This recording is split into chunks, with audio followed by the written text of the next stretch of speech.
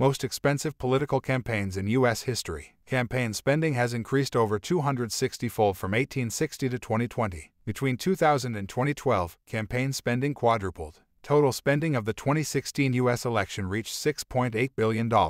Mike Bloomberg ran the most expensive primary campaign in history at $935 million.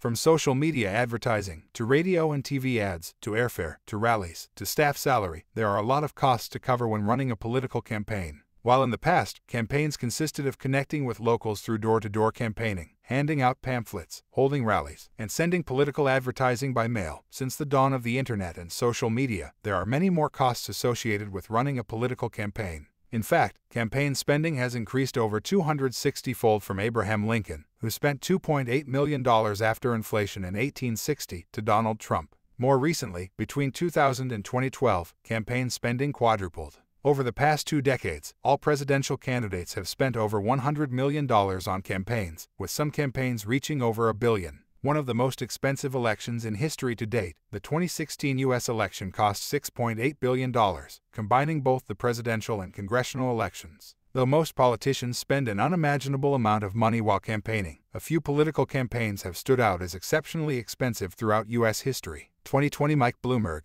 making history as having the most expensive primary in history. Former New York Mayor Mike Bloomberg's campaign during the 2020 election cashed in at $935 million. Though the Democratic candidate was only in the race for 100 days, Bloomberg spent around $17 million per day before dropping out of the race in early March. 2016 Hillary Clinton. After having lost the presidential election to Democratic nominee Barack Obama, former Secretary of State and former Democratic Senator for New York Hillary Clinton re-entered the presidential race, spending just over $768 million in the 2016 election compared to competitor Donald Trump's $398 million. Clinton's campaign is one of the most expensive in U.S. history. 2012 Barack Obama. During his second run at the presidential election in 2012, Democratic candidate Barack Obama spent over $721 million, similar to the $730 million he spent in 2008. Amid the digital age, Barack Obama used Facebook and Twitter for re-election promotion, famously launching the hashtag Obama2012. 2012 Mitt Romney. In the same election, Republican candidate Mitt Romney spent $483 million, significantly less than his competitor. 2000 George W. Bush. Winning one of the closest and most controversial presidential elections against Al Gore in 2000, George W. Bush spent $186.5 million, around $277 million in 2020. 2004 George W. Bush. George W. Bush ran for re-election during the 2004 election against Democratic nominee John Kerry. Running the most expensive campaign in history at the time, the Republican candidate spent $345 million, equating to $468 million taking into account inflation. 1972 Richard M. Nixon.